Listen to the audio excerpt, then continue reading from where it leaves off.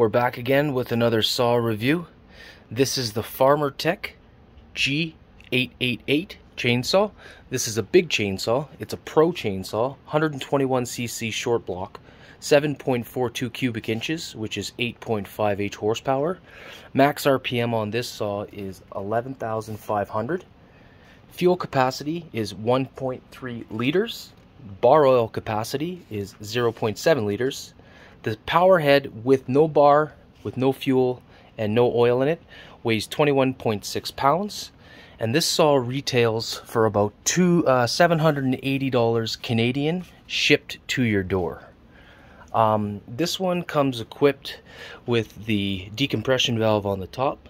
This is to help for releasing some of the compression on the cylinder when you're trying to start. It's a big saw, so it has lots of compression. This one came with a D handle, which is kind of nice for helping to pull on the bigger saw. It did also come with the regular style handles. They sent two. One was a spare, and these ones are almost identical to the still style with the elasto start here. So they got a little bit of play in it when you pull. So that's the spare one they sent with some extra line, and they also include this one came on the saw. This is the one I changed out for the D-ring, and that came extra with the saw, but didn't cost any extra. So bonus. Came with this little pouch, which had a scrunch and this little Allen key, which is, you know. Anyway, standard procedure.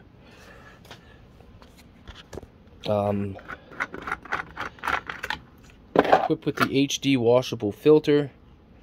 These ones don't have any M-tronic inside, so there's no electronics in these ones. They do have the air passage valve there, so that's to let the warm air from the cylinder head through in to heat the carburetor. Also part of that system is these little tabs inside here. That black tab on the bottom would be transferred up to the top section in the summer months. You can see the sun on the top, snowflake on the bottom, so you just switch them up, weather depending. This cover is very similar to the still models. They got a couple little notches here on the side, but very similar. The throttle and we'll call it the dead man switch, is almost identical to the stills as well. Handle size almost feels very similar too. These ones also have the flip out tabs for the fuel, flip out for the bar oil. Comes equipped with the large bump spikes. It's got the roller on the bottom for the chain roller. Also has the chain adjuster standard on that side. Removable nuts, changing your bar, your chain. High and low idle adjustment. This one's just a single wrap, or sorry, half wrap. I didn't want to get the full wrap on this one just because this saw will be used for milling. Comes with some guidelines here. This is the sight line for falling. Same thing here, sight line for falling, sight line for falling. It's all just the same color blue, so it's not, doesn't stand out black or anything like that. This one's equipped with a, sorry about that, 36-inch 404 hard-nosed bar. This is just going to be exclusively for milling. Comes with the spark arrestor with the screen inside. Chain brake, standard.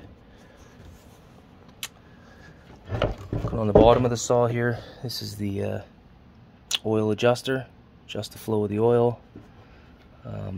These are some things that I did notice when I got the saw. A couple things like the paint's chipped like that, you know, but this is just minor cosmetic stuff. I don't think that's going to be any problems, things like these, but we bang these saws up pretty much anyway. I mixed the fuel on this one as 50-to-1. It says in the manual 25-to-1, but I don't think that's a good idea in my opinion, but it's totally up to you. So all in all, it's a very similar saw to the 880 from what I've seen and the one that I owned. So yeah, the Farmertech G888. I believe this one's a 2021 model. Thanks for watching.